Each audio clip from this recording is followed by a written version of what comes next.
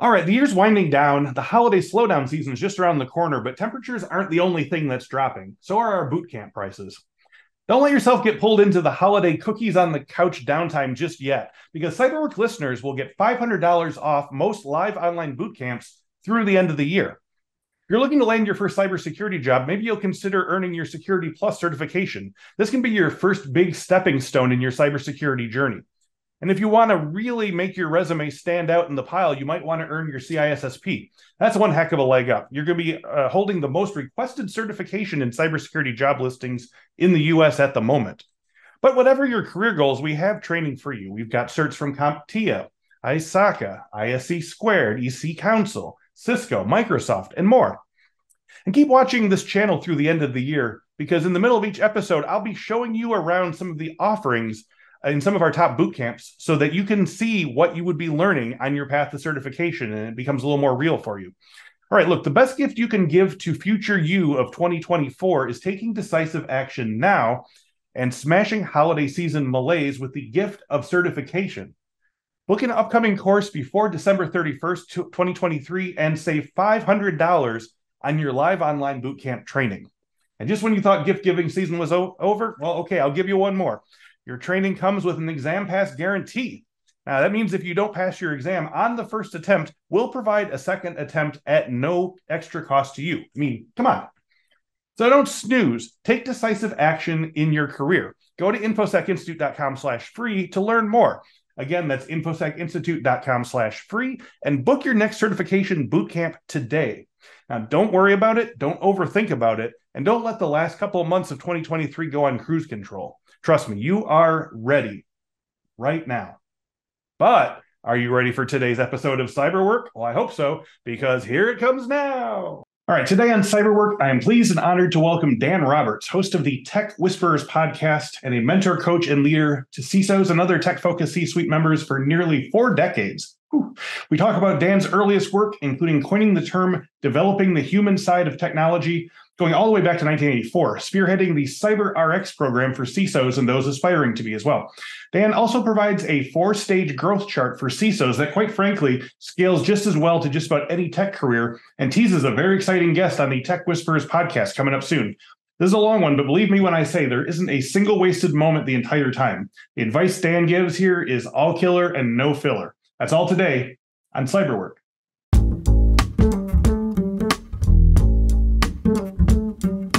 Welcome to this week's episode of the CyberWork with Infosec podcast. Each week we talk with a different industry thought leader about cybersecurity trends, the way those trends affect the work of Infosec professionals, while offering tips for breaking in or moving up the ladder in the cybersecurity industry. My guest today, Dan Roberts, has mentored, studied, and partnered with thousands of CIOs, CISOs, and technology leaders for more than 3 decades. He first coined the term developing the human side of technology in 1984 when technology and technologists hid safely behind glass walls. Fast forward to the here and now, and Dan believes there has never been a better time to be in the IT and cybersecurity professions.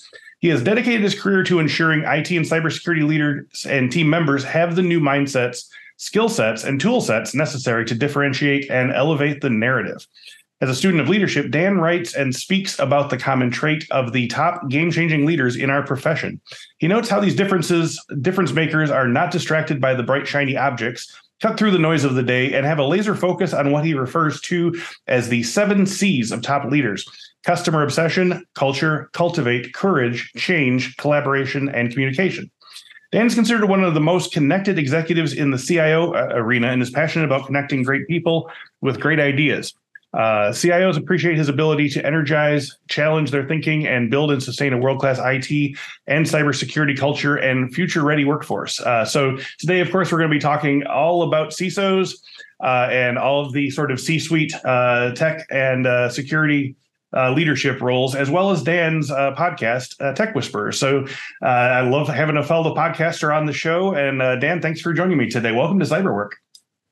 Chris, awesome to be here. Thanks so much for all you do for our community through your thought leadership and your show. And you just reminded me why I am the luckiest guy ever, because the work I get to do is pretty awesome. I couldn't agree more. Yeah, no, I'm happy every time we get to turn the recorder on here. So, to help our listeners get to know you, Dan, can you tell us about some of your earliest interests around computers, tech, and security? I know you said at the intro that you're not necessarily the most tech focused person, but you have, several decades of working with upper echelon tech people, CISOs, CIOs, and just tech leadership in general. So, where did this interest, come from originally in terms of working in this specific space as regards leadership? Yeah, I would say, great question, Chris. I would say it goes back to just having an appreciation for how important this work is that folks do, but also how hard it is. And it ain't getting easier, right? We live in a VUCA world. We live in a world of volatility, uncertainty, complexity, ambiguity. And as we go forward, it can be more VUCA. So how do you succeed as a CISO, as a CIO, as a leader, as a technology leader? And it really kept coming back to our tagline from 1984, developing the human side of technology. And so that's been our passion. It's what we think about every day when we wake up. And, how do we help people succeed? Because let's face it, every company is trying to win and differentiate through technology. I'm not going to use the digital transformation phrase because everyone's tired of hearing it, but sure. How do we go win through technology and how do we help our companies differentiate? Yeah. Now, something in there sort of caught my ear. I want to sort of ask you the old time machine question here. When you developed the term developing the human side of technology in 1984, what was the tech space like in comparison to how it is in 2023? Obviously, security was a lot more catch as catch can and a little more sort of scattered, less people to hack, but also much more open borders, shall we say? But have you seen, like, obviously the VUCA, the complexity of modern day has changed how C-suite tech leaders perform. But what were some of the concerns back in 1984 that differ from how they are now in 2023? Yeah, that was way back in the 1900s, Chris. I know. Yeah. It's interesting because back then the language we used was different, right? I mean, it was those darn users. We'll tell them what they're going to get when they're going to get it, and they'll be happy for it. And I would quote. I had on my podcast the great Charlie Feld. Charlie was one of the first CIOs back in the day, back in the 80s, 90s, and Charlie hit the nail on the head. He said, back in those days, Chris, we had time to sit and think and build relationships. Yeah. Strategic and come up with big ideas. We didn't have the technology to go do the great stuff we came up with. Fast forward to 2023, and now we've got more technology than we can use. We don't have the time to sit and think, build relationships. And so I think that's a big difference between then and now, and how we have to fight through that just so we can, because as a C-suite leader, as any kind of a leader, we've got to be thinking more strategically, thinking about the future. How can we help our company compete, differentiate, drive new revenue, drive efficiencies? Well, if we're busy doing tactics every day, we're not going to get to that value. Yeah, no, I think that's a great answer. Yeah, there was less immediate threat, but you were also working, I suppose, with a sort of, like, not every single piece of, like, a company was touched by IT in 84, and so now if something goes wrong, it can blank out the entire company, and you can be losing revenue, and it's everything's a ticking time bomb and stuff like that. So that's really interesting. Yeah, we got the tech in no time, then we had all the time and no tech. So if only but for a time machine we could we could fortify our 1984 brethren. But for us, things are still too little time. But so I want to talk to you about your step over to your company, and please forgive me or help me. Uliet and Company. Yeah, well, that and Associates. You can say O&A, just to make it. Yeah. Okay. So you've been partnering with chief information officers, CIOs, and chief information security officers to help them create this new mindset and create new skill sets to accelerate the maturity curve in their respective organizations. And so this is obviously a great passion of yours. You've written multiple books on the subject. You wrote Unleashing the Power of IT and Confessions of a Successful CIO, and you've worked in this space for 38 years. So we've already talked about your excitement around working with people in IT and security and helping tomorrow's leaders get a leg up in their skill areas. But to pull back just a little, what are some of the common difficulties you saw CISOs and other security executives struggling with when you design these programs? Great questions, Chris. Thinking about that, I'd say first and foremost, just blind spots. We've all got them. You think at the C-suite, that goes away, but that's still the case. And I think a lot of that's just through lack of self-awareness, right? Okay. We're not aware, or we don't think about, or we're not intentional about how we're showing up. We're not aware of how we're perceived by others, right? We're not, we're not thinking about which meeting we get invited to. We're just glad to be in the meeting, right? And your brand precedes you in that room. And so I think those blind spots are a big deal. I think another challenge is it's kind of human nature. We hit that comfort zone. I might even say we get complacent. And so what happens in this industry, in this space, it's moving so fast, and it can go beyond us and go past us very quickly. The half-life of a skill today, Chris, in our profession, 18 months. So we're continuously learning and pushing ourselves out of our comfort zones. You know what happens, right? Yeah. And then there's, I would say there's still a level of victimitis. You hear that victim card too much. It's like, we're leaning back, we're reacting, we're not leaning forward and being proactive. We're, you still hear the victimitis. We can't get a seat at the table. Right? That's a victim, right? So how do we change that narrative? How do we change that conversation? Ralph Lauer, who just got inducted into the CIO Hall of Fame this year, Ralph would say, if you can't get a seat at the table, if you want a seat at the table, just pull up a darn chair. Right? And so we've got to start to change our paradigm and make sure that we're in the first meeting of a new initiative where we can have influence, we can bring a point of view, because right now we're getting invited to the fifth meeting, and I'll talk more about that later. Yeah, interesting. So you mentioned a phrase to me before we started recording about. So talk to me more about what it means to show up differently with this capacity. I think you were kind of moving towards there, but let's sort of flesh that out a little bit. Perfect. Yeah, I think a way to think about that, and maybe a framework to think about, is we had done a year-long study with Babson College. About 130 C-level executives participated. And it turned out to be what we call the maturity curve. But what really is going on, it's about how we're showing up. And so when we're showing up in a stage one, we're basically keep the lights on, pipes and plumbing. We're doing the business as usual kind of things. Hopefully well, but that's where we're showing up. Stage two, we move up the stack, and we're having more impact. We're doing more problem solving. But what's indicative of stage two, and this is really the great comfort zone of a lot of cyber and IT leaders, it's the mode of kind of that order taker. Tell us what you want, we'll go do it. Kind of reacting to. Stage three has been the holy grail for the last 20 years. Stage three is becoming the strategic partner, the trusted advisor. We're building relationships, we're building credibility, we're building trust. Now we're getting invited to the first meeting. We have that ability to bring a point of view, to influence. They want us there because they know we're going to bring business value. Okay.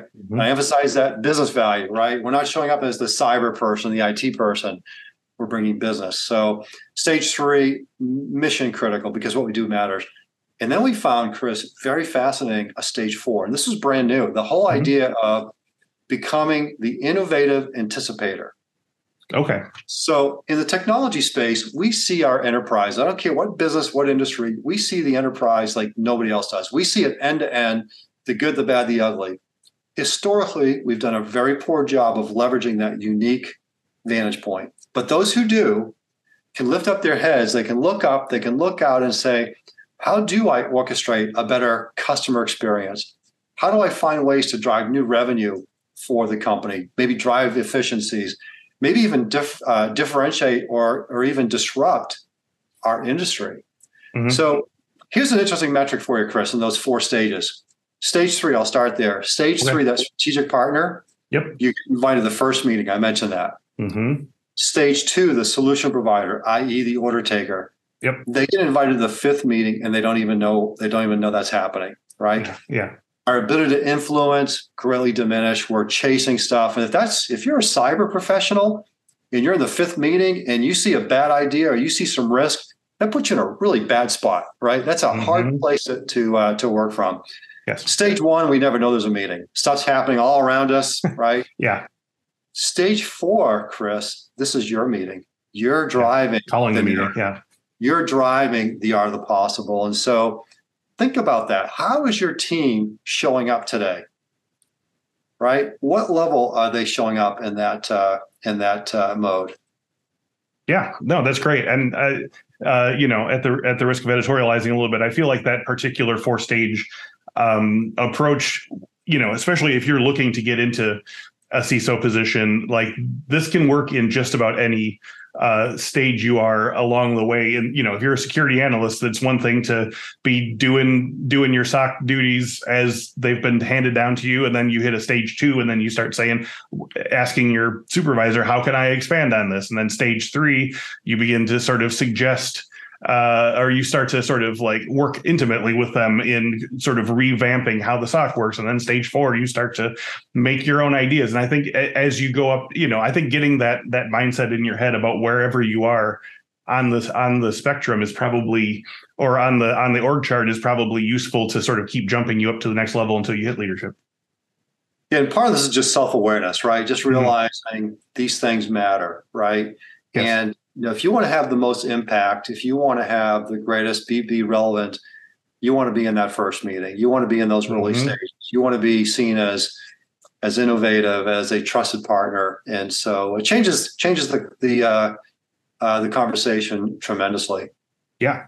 Now, in addition to your work with CIOs and IT professionals, O&A has also added such vital training strategies, and we talked about this a little bit, as the CyberLX program.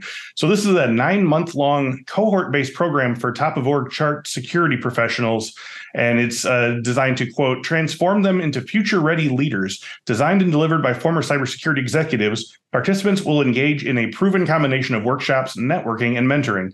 CyberLX does more than build the next generation of cyber leaders. It creates a powerful cyber community, which is something we're incredibly passionate about here as well. So can you tell me more about CyberLX, Dan? How is this 9-month program structured? Can you tell me how it helps to participants can keep themselves accountable during such a long duration, and also what they should expect to have amplified and improved by the end of the program? Yeah, certainly. CyberLX, the cyber leadership experience. Let me talk about why it matters first, and then I'll answer your question if you're okay. So here's why it matters. The folks from Lightcast, if you haven't had them on your podcast, you really should. They've got some amazing insights. They're the ones who do the CyberSecurity report. So anyways, Lightcast has this one data point that just tells the story. Today in cyber, only 22% of people leading cyber teams at each level, only 22%, Chris, have prior management experience. Right. That's a problem. That's a tremendous risk to the organization. And, we've seen this before. This was IT circa 20 years ago, right? Mm-hmm. Promote our smart technical people. And here's the problem. If we don't do a good job of preparing them for the next role, guess what happens, right? They fall back. They wipe out. Yeah. They wipe out. They fall back to their comfort zone, to what they always did. And, this is the game of dominoes. And, dominoes fall one of two ways. Mm-hmm. Right? I'll tell you how that works in this area. One is we don't prepare our people to become managers and leaders, right? Yes. So managers are showing up as individual contributors. Directors are showing up as managers. They've got to fall back and do that work, because it's very important work. And it also fits back into our comfort zone. Vice presidents fall back to directors. And now your CISO is not a CISO, right? Mm-hmm. But imagine you do a good job preparing your managers to go out and lead, do the people leadership stuff, some of those newer skills, new muscles, right? That's what we need to do. Mm-hmm. Now the dominoes start moving forward. Now you got people showing up higher in the maturity curve, showing up different, having ambition, leading the conversation. And so those dominoes really matter today. Unfortunately, in most organizations, the dominoes are going in the wrong direction. So we need that 22% to be over 50% really soon, or our companies are taking on risk just by the fact that we don't have people leading cyber who aren't leaders. Right. So, I mean, as I say that, it becomes incredibly intuitive, right? It just makes a lot of sense. Right. So CyberLX was an outcome of a sister program called TechLX. TechLX is the technology leadership experience. Yep. Deliver about 25 cohorts around the world every year. So big deal. We serve a lot of mid-level, manager, direct level folks. We had a number of CISOs reach out to us and say, we need to do this just for our cyber leaders. We want a program. And so we interact with about 24 CISOs, and we said, what do you want to see different in your cyber leaders? What's the muscle you want to work on? And so we take them through this 9-month program. It starts off with an assessment to get self-awareness, like what matters today? What does good look like? Where do I fit in that equation? So not right, wrong, good, bad, but just self-awareness. Mm-hmm. Then we take them through three workshops, and the CISO said, I need people who show up with more leadership EQ. So those leadership skills of delegating, prioritizing, communicating, putting a vision out there, motivating our people, having the difficult conversations. I need people with that muscle. So we do that. They also said, I need my people showing up different, having more influence. What we do matters. We need to show up as business enablers, not the cyber police. So How do we change the equation? How do we message different? How do we ask a different question? How do we show up as those business folks who happen to do cyber? Those we call those the consultative influence skills. In the third area, no surprise, a big Achilles in our cyber world, it's communication. Yeah. So we actually have a workshop around how do we do a better job with our everyday communication. If we show up and we're talking about cyber speak and bells and whistles and features and acronyms, we're going to be perceived in a certain way. If we show up and we're talking about business outcomes, business results, what matters to that particular stakeholder, that group, we're now seen in a very different light. So that's the day-to-day. We call it hallway marketing. The other thing is we teach them how to develop communication plans. So every time you launch a new capability, a new policy, a new regulation, you should have some sort of a communication plan to it. We do too much one and done communication. We do too much broad brush communication. Yes. So we actually teach the folks in the cohorts how to develop good marketing plans, good communication plans. Mm-hmm. So that's the muscle and then we basically we pair them up into subgroups. So they collaborate in smaller groups offline, and they do peer problem solving. So they're learning from people from other industries. Yep. They also, it's like therapy because they realize, everyone's got the same challenges. We're all working on it together. Yeah, right. All working on it together. And so those things really matter. One of the incredible things we do is everybody in the program gets paired up with a C-level mentor from outside their company. We have literally hundreds of C-level leaders currently enrolled, some who have recently retired, who volunteer to be mentors in this program. And that has just been gold because 80% of the people who show up in these programs have never had a mentor. Yeah. That's a scary thing, right? And so we want to gift them with that, but we also want to teach them that this is not hard, and most people, if they're asked to be a mentor, are honored and they'll be glad to do that. And so go build up your personal board of mentors, your personal board of directors, get people who can give you different perspectives. But that's CyberLX. It's very practical, very hands-on, very real world. It's in the day in the life of a cyber leader.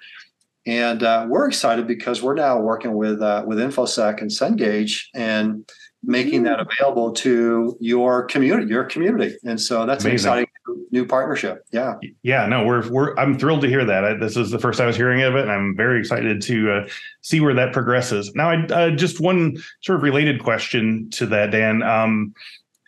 The way you sort of put it is that the CISOs don't have this leadership as they start, and they already feel behind. They're already, invited to the fifth meeting and so forth. Is CyberLX still primarily for CISOs to get the insight while they're here, or is there a benefit to sort of joining this if you are sort of on the track to CISO to sort of prepare yourself? Great question. And Chris, because that CyberLX program was actually built for people earlier in their leadership journey. So Yeah. your managers, I your imagine like a directors. security manager would benefit greatly from this, right?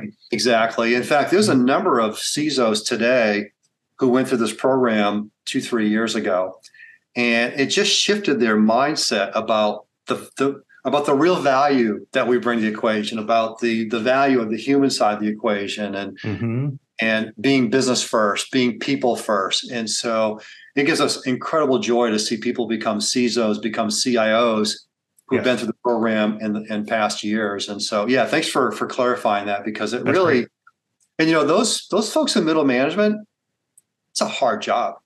Yeah. We often forget about that level. We don't equip them. And we really need to lean in, because they're often called the frozen middle. That's the brand, right? That's what they're referred to as in the boardroom. And so, but who do our people in the trenches take their cues from every day? Not the CISO. I don't get to see the CISO every day, but I see my manager. Yep. And so we get equipped then to be, and that person has no seat at the table, and therefore you've already created a sort of island for yourselves, whether or not your manager is great or otherwise. You're still you're adrift at sea, your entire team. Well said. Yeah, very well said. Yeah.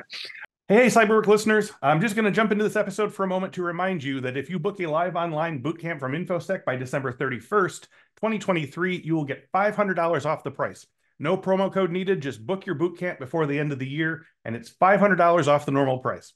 So I admit it, I saved the best one and the biggest one for last. While Dan Roberts is absolutely right about the importance of vital skills, we don't call them soft skills anymore, when making yourself a CISO that companies want to hire, you also need to know the tech. There's just no way around it. The network security, the perimeter security, the physical security, and that means we're talking about the CISSP certification.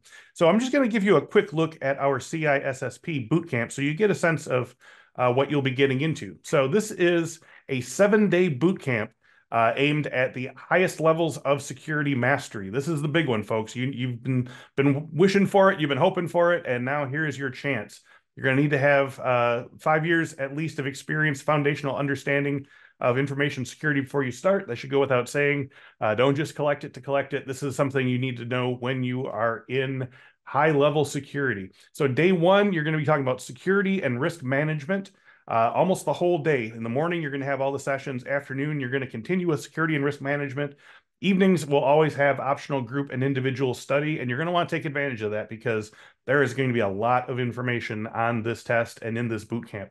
Day two, we're going to cover asset security, and we talked about asset detection and asset classification and so forth on the podcast. You're going to know all about what your assets are in your security network. As well as security engineering, including architecture, mobile vulnerabilities, physical security, and more. And then in the evening, of course, more individual study. Day three, communication and network security in the morning, identity and access management in the afternoon. That's a huge one. We've talked about identity and access management. It's definitely going to be a crucial part of any security strategy in the future. Day four, you're going to be doing security assessment and testing. You're going to be able to get a sense of how well you did when you made your security system, and you're going to know how to test it. You're going to learn about security operations in the afternoon, patch and vulnerability management, disaster recovery, business continuity. We've had CyberWorks on all of these episodes, so go back and listen to them. Day five, you're going to be doing software development security. That's right, DevSecOps is going to be on the test, so study hard. Day six, you're going to be reviewing all 8 domains of the CISSP, and you're going to be taking practice exams in the afternoon. So if you're nervous about not being a test-taking person, you're going to get to see what a practice exam feels like, and you're going to be able to course correct appropriately. And then, of course, there it is, day 7. You're going to take the CISSP exam in the morning. By the evening, you should probably know whether you passed the exam. And based on our knowledge of putting thousands of people through these boot camps, chances are very good you will have passed. So I don't need to tell you how important and desirable having a CISSP in your credentials are.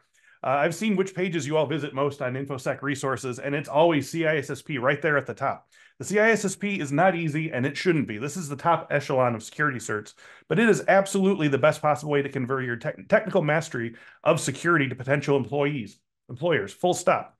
So to get your career ready for the challenge with Infosec CISSP Bootcamp, go to infosecinstitute.com/free and browse the live online bootcamp offerings. Register before December 31st, 2023, and it's automatically $500 off the purchase price.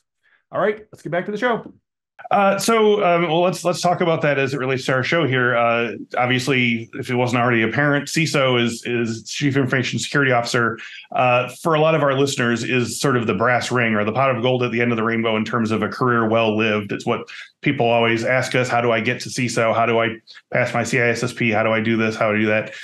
So I know that there's a good number of differences between CISO and CIO roles and stuff, but can you talk about some of the areas in which CISOs actively need to develop and improve their soft skills? We were talking that they need to develop their soft skills and their leadership skills, but what are some of the relevant areas of expertise apart from the tech-focused member of the C-suite here? Because, I know the CISM, the information, the manager certification has balanced the scale more towards tech and less towards management. So that's already sort of sliding that way. They want managers who can sort of, unclog all the toilets and do everything, on the ground or whatever, which is, as you're saying, is further sort of slowing things down. But like, what are specifically some of the soft skills that you see people needing again and again?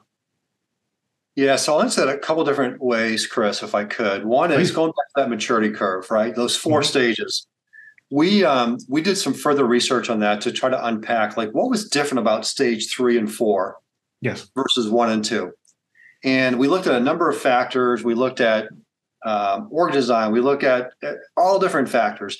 There was one single common denominator amongst those higher performing organizations, and it was a set of core competencies. We don't call them soft skills because they're not that soft. They're pretty. We'll get into that in a bit. Yes, absolutely. Yeah. So hold that thought. But what we found was that there's a set of muscle. There's 15 competencies that were eerily similar amongst those higher performers. Okay. Only one of the 15 was technical. Only one of the 15 was technical. Yep. It's things like Amazon's number one leadership principle, customer obsession. So customer first, the ability to communicate, the ability to influence, to be more strategic, to collaborate. All these things, 5-10 years ago, we called those the soft skills, but today, these are the things that differentiate.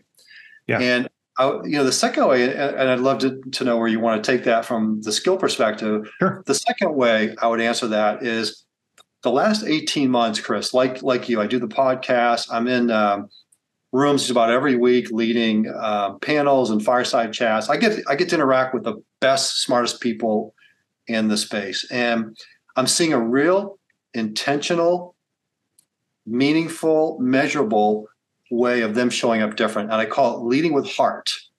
Okay. H-E-A-R-T. It's an acronym. That's what we do, right? We make acronyms, Chris. Yeah, so sure. Heart. So these heart are 5 attributes. I'm seeing leaders show up being more humble intentionally, having more empathy, being more adaptable, more nimble, more resiliency, more transparency. So just park that for a second. That's a set of traits that really differentiates. But it's not a touchy-feely thing, because at the same time, these same leaders are balancing that with still holding people accountable, still having the hard conversations, and delivering results, delivering business results. Now, in the old days, when we started, we would talk about this all the time. That leader, they got that project done, they go to the finish line. Yeah, there were dead bodies behind it, but they did it. That old style. It's not that. Today, if we focus on results only, we lose our people. Yep. If we focus on heart only, we lose our job because we're not delivering results. So I think leadership today, especially in a VUCA world, is all about the balancing act, and that's one of those good examples of that. Yeah, no. So, okay. So I sort of teased that I wanted to talk a little bit about that term. Obviously, what's colloquially known as soft skills. I'd like you to sort of talk about that from the separation of skills required in tech leadership. especially as soft skills as a term, it kind of carries with it an underlying implication in some people's mind that these are somehow, optional or second tier skills that you should be working on, dedicating most of your time and energy to learning all of the hard tools of the trade. But as you said, only one of the 15 major blind spots people had was sort of tech focused. So, what do you have to say about the idea of soft skills, and especially how it's been, I think, almost kind of inverted at this point in terms of being like the primary thing? And, because we hear it all the time on the show that if you have, they're essentially saying soft skills, but if you have the interest, the motivation, the research skills, the passion, we can teach you the tools, we can teach you the day-to-day pieces of it, and I think there is sort of like that inverting of the pyramid there. So can you talk about that a little bit? Yeah. Chris, I'm a big believer that words matter. Mm-hmm. Language matters. And I think if we continue to call them soft skills, they're going to continue to be perceived in the way you described it. It's very fair. What I'm seeing is a focus on calling them core, calling them essential, calling them the differentiating skills. Mm-hmm. These are things that will help you personally, your team, your department, your organization show up different, be differentiated.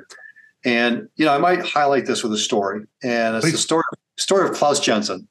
Okay. Klaus Jensen today is the Chief Innovation Officer for Teladocs, tech company serving the telehealth space, very innovative company. We worked with Klaus years ago you can look at his bio. I won't mention the company, but he was the Chief Technology Officer of this Fortune 500 company. And he had the 500 most technical people in the company, architects, engineers. Over the course of 2 years, Klaus initiated, this was his term back then, 44 soft skill initiatives. Intentional, measurable. He could tell you every one of them, okay? Mm-hmm. Fast forward, and we did a lot of work with him on this in terms of helping his folks build those consultative influence skills I talked about earlier, building those negotiating skills, those ability to communicate, be able to tell a story. And so fast forward 2 years, and we were debriefing. I'm like, Klaus, how is it going? How are your people doing? He says, well, technically, they are as strong as they've ever been. He said, they do that on their own. That's their curiosity. That's their personal interest. Mm-hmm. He said, but what's different is my folks are now in the first meeting. Yeah.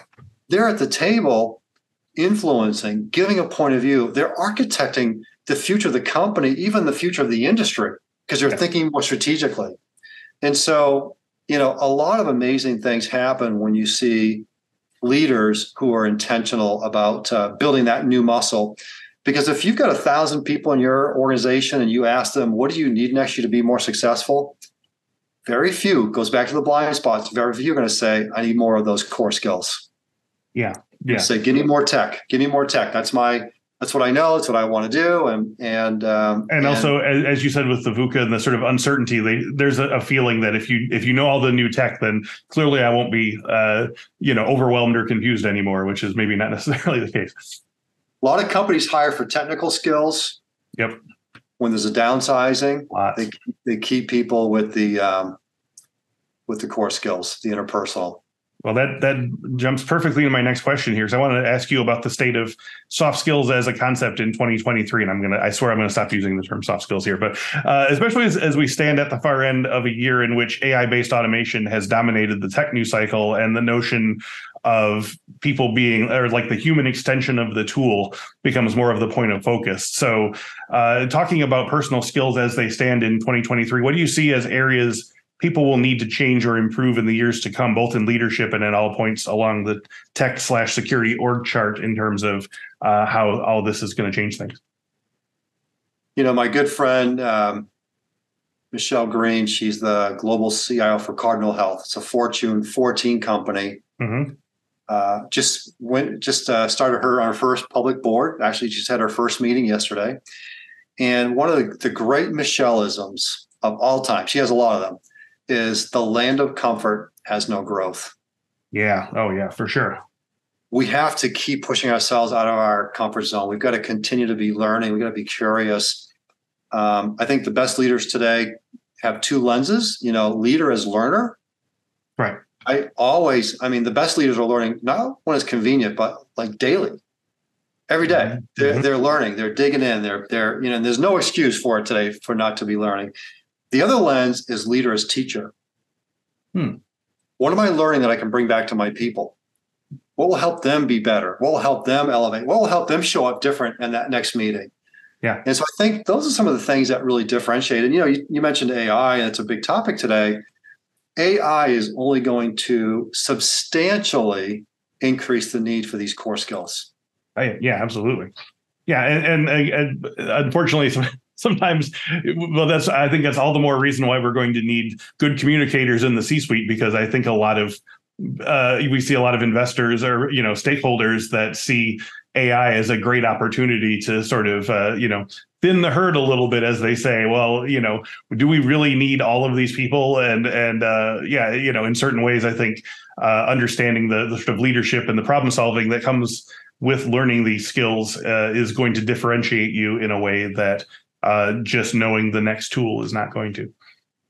Yeah, in the introduction, Chris, you mentioned one of the other things that I've learned, another framework. I call it leading with the 7 C's, or the 7 C's leader. Mm-hmm. And what I find is there's a common denominator is the best leaders in our space do not get distracted by the bright, shiny object, AI included, right? Mm-hmm. And that's just the latest.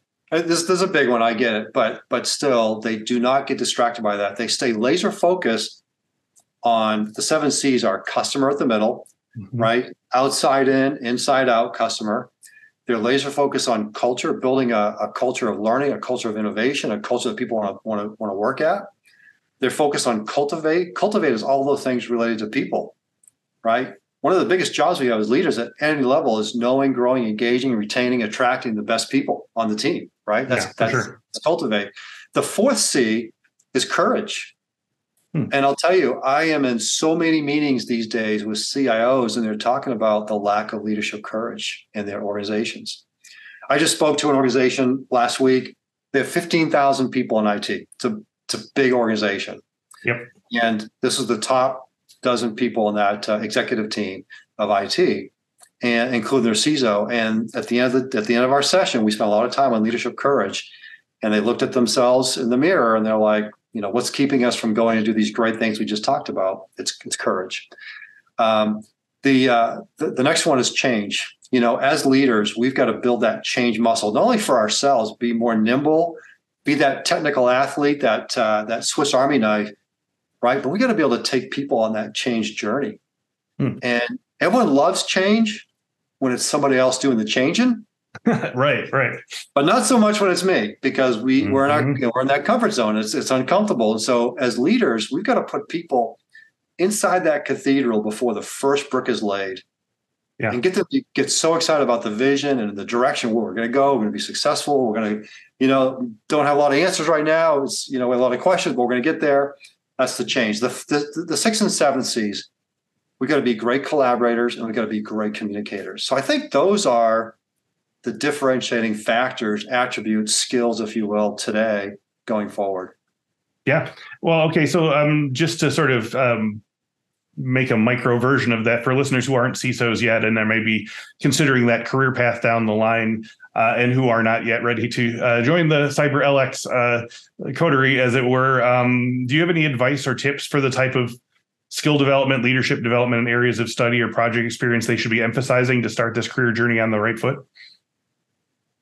Yeah, it all starts with self-awareness. So get feedback, right? Understand your blind spots. Ask for mentors who will give you honest feedback, coaching. Yeah.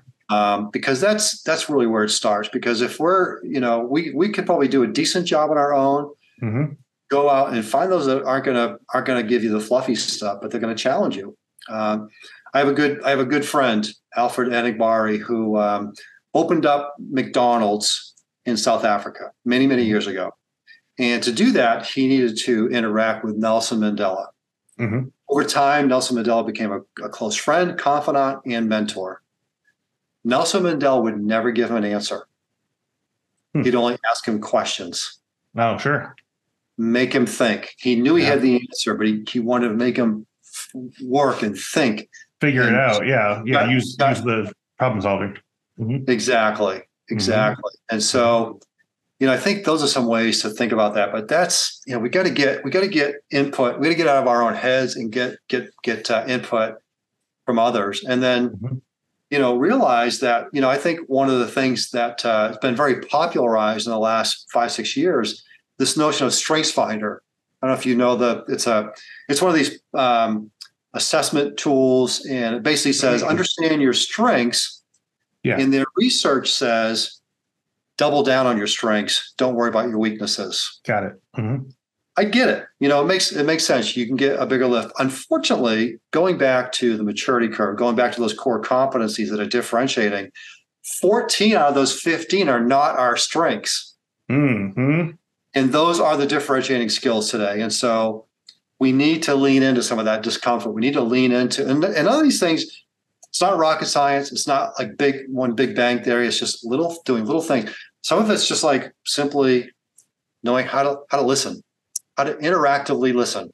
Mm-hmm. You can learn that. You can be taught that. You can teach your team that. Think about people in your world, work, personal, volunteer, church, whatever it might be, who are good listeners. Chances are you like those people. You trust those people. You want those people on your team. So think about the brand that they walk into the room with. Just from that we'd say just a very basic human trait.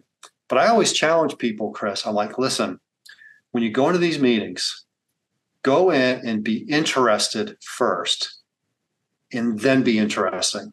Yeah. I think that's great. Yeah. I agree with that completely. We like to go in and talk. We like to go in and tell and share. We get excited and show our value by exactly. Yeah, this is what I bring to the table here. But sometimes you have to see what else is at the table before you can volunteer. Yeah. Remember this: 2 ears, one mouth for a reason. Yeah, there you go. Listen 2 times longer. I'm going to go off script here a little bit. Can you give me an example of something where you had to make yourself uncomfortable to get to a certain next place in your career or your learning? I could tell you right away. It's I used to be a more of a one-on-one interaction. That was my comfort zone, and I was not the presenter. I was not the host. I would never have been on a show like this. I wouldn't have been up in front of a room of 1,500 people. Right. And I got pushed. I was given the opportunity to go and speak at a significant conference, and did it. Guess it went pretty decent. Got invited some more, and now I do. I've done hundreds of these presentations, but the data says 74% of people would rather die than speak in public. Yeah, right. So, and I always joke with people. So that means at a funeral, you'd rather be in the box than giving the eulogy. Right. Yeah, wild for sure. I'll tell you what, it's opened up so many doors for me, Chris. Oh yeah, because I've done things I never would have thought of doing. I'm in rooms I never should have been in. I've got a comfort level now, and doing these kind of things, and so I think it's just a great example, and I'm so feel so blessed to be able to do that today. Love it. That's a great answer. So let's flip it around to you here, Dan. Tell me about the Tech Whisperers podcast and also your regular column on the CIO.com website. How did these sources of information and personal stories influence the existing work you do as a C-suite security mentor and skill shaper? And also adding to that, if our listeners wanted to dip their toe into Tech Whisperers, if they haven't already, and you should, can you name 1 or 2 episodes that would be good places to start for them? You have really meaty questions, Chris. I appreciate your questions. I see myself. It comes down just like you said to, I don't have the value to, I can't tell you what I know, so I'll ask you what you know, and that's how that comes out. So, okay, sorry, I didn't mean to interrupt. But no, well, what I know is really indicative of the people that I hang around with, because I don't know a whole lot, but I know smart people, and I listen to them, and I see the patterns, and I see how the good ones are different, and so that's what I study every day. But I see myself not as a storyteller. I see myself as a teller of other people's stories. That's what you do on your podcast as well. Loudspeaker. Yeah, exactly. And so Tech Whisperers is kind of a 3-legged stool. So we get the best of the best C-suite leaders, and we feature them on the show, and it's One part is a podcast. So we do that on video and audio. And second part is an article. I have a page on CIO.com. So if you look up Dan Roberts, CIO.com, you'll see a whole series of thought leadership. And those are articles about my guests, but it's with additional content, unique content. I've got a great editor, Jason Snyder, and he says, I'll publish anything that you write, just don't regurgitate your podcast. So fair enough, Jason. Yep. So it's a great partnership. And then the third leg of the stool is we do a lot of social media to really amplify, because we want these leaders to have a platform to tell their story, to talk about their leadership philosophies, their CIOisms, their CISOisms, those expressions they use. And so that's what we do.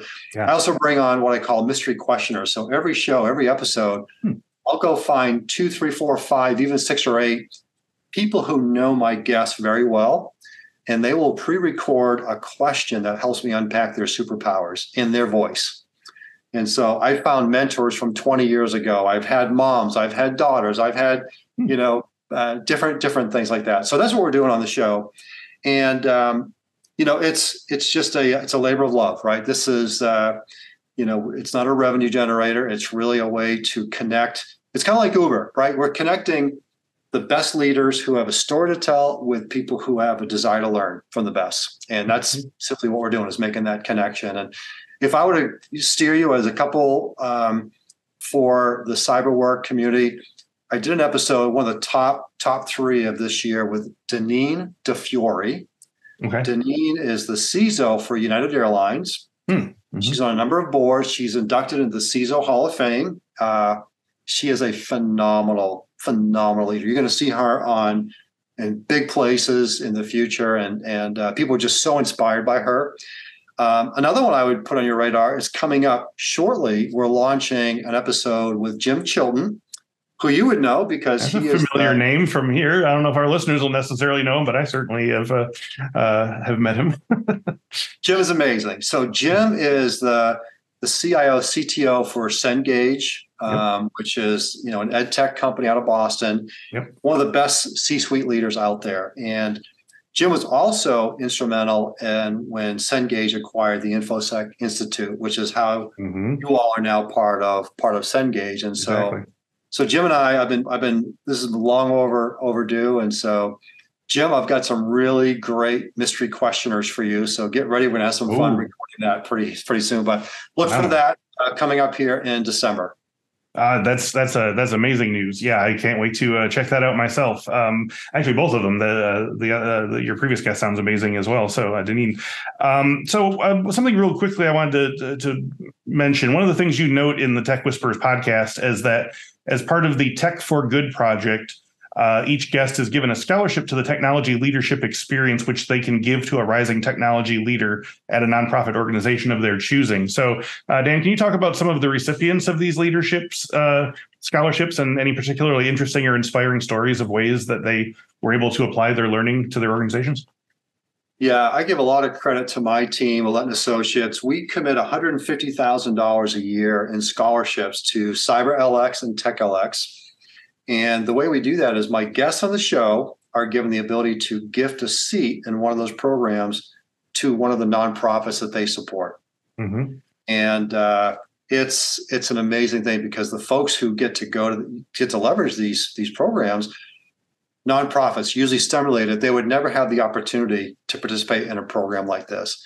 So those folks come and they lean in, they make the most of it. They are just eating this up, and they're in there with Fortune 500 cyber leaders and tech leaders.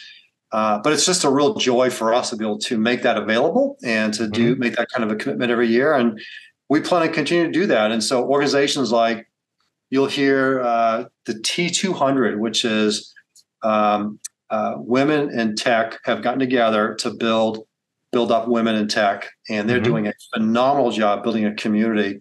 I've actually had 3 of our C-level leaders gift their seat to the T200. Cool. Yeah. We've had Gear Up, we've had Empower, we've had MCWT out of Michigan. So some are regional, some are national. Mm-hmm. But thanks for asking that, because Tech for Good, I think we all, we've been blessed to be where we are. We're able to make these scholarships available. And, I think it's just a way to give back to this great profession.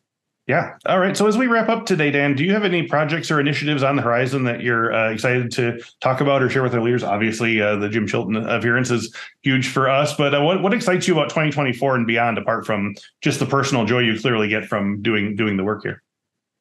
Yeah, great word, by the way. It's joy versus fun, right? Mm-hmm. Michael Smith at Estee Lauder always says that he wants to build a culture around joy because joy is lasting. Fun is, here and gone. But yeah. We're excited about our partnership. This idea of helping to build cyber leaders. We got to make a dent in that 22%, and we're going to do that next year. We're also launching a new program, Chris, called CyberLX, the Executive Leadership Experience. Okay. So this has been built for the direct reports of the CISO, the direct reports of the CIO, to really help them with their executive presence, their influence, how they show up as an executive. Because let's face it, these folks have more coming at them than ever before. The jobs are harder than ever before. They haven't been prepared for now, never mind be future ready. And so we want to give them a fighting chance. We want to give them that camaraderie, the peer group, and a cohort. And these are our future C-suite leaders. So let's make sure they're ready. Yeah, fabulous. So one last question for all the marbles. If our listeners want to know more about Dan Roberts or the Tech Whisperers podcast or Ouellette and Associates, where should they go online? Yeah, you know what? Probably the easiest and fastest. I'm very active on LinkedIn. So if you go in, Dan Roberts, Tech Whisperers, reach out. I will respond personally. I will, if you have questions, if I can help you in any way, have to do anything I can. But, Chris, just back to you again. Thank you so much for what you do. This is important work that you're doing. And thanks for having me. I had a blast. Oh, I'm so glad. Thank you, Dan. Thanks so much for your time and your insights today. This was, you're right, an absolute blast and was inspiring to me as well, frankly. You're, I think, guest number 240 that I've done now. And it's exciting when someone still really hits a thing that you say, oh my gosh, I really have to that I saw a couple of my own blind spots that need addressing here. And I thank you for that. Awesome. Well, best of luck to you and your team. Thank you. And thank you to all of our CyberWork listeners and video viewers, whether this is the first episode you're listening to or you've been with us since the beginning. We are so grateful to have you along for the journey. If you have any topics you'd like us to cover or guests you'd like to see on the show, just drop them in the comments below or find me on LinkedIn. Before I go, I hope you'll remember to visit infosecinstitute.com/free to get a whole bunch of free and exclusive stuff for CyberWork listeners. So let's start with our bootcamp promo offer. This is huge. From now until December 31st, 2023, if you book a bootcamp with Infosec, you'll get $500 off the purchase price. And that's just right off the top, no promo needed. Just go to infosecinstitute.com/free and start to browse the available boot camps. There's, of course, our cyber security awareness series, Work Bites, which features a host of fantastical employees, including a zombie, a vampire, a princess, a pirate, and an alien, making security mistakes and hopefully learning from them. It's a hilarious and entertaining way to make sure you and your employees understand key security awareness concepts. Check out our free Cybersecurity Talent Development ebook, which has in-depth training plans for the 12 most common security roles, including SOC analyst, penetration tester, cloud security engineer, information risk analyst, privacy manager, secure coder, and more. Once again, infosecinstitute.com/free. And yes, the link is in the description below. Thank you once again to Dan Roberts of the Tech Whisperers podcast. And thank you all so much for watching and listening. As usual, we will speak to you next week, and happy learning.